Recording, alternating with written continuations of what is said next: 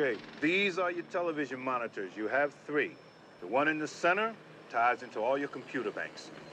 Switches, night vision, infrared filter, target system, whisper mode, so you can travel silent. Audio, which controls your outside mics, which you hear. What's the sensitivity of those mics? You can hear a mouse fart at 2,000 feet. Now, gentlemen, this is your Harrison fire control helmet. This baby is the heart of your system. Let's take a look and see how she works. Now watch this.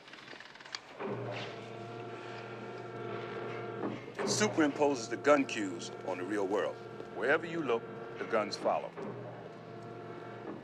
You can zero in on any target you want, just by putting the green tracer line on your target.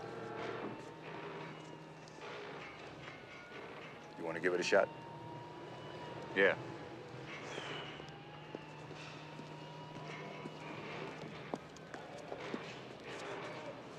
What's that, 3/4-inch video?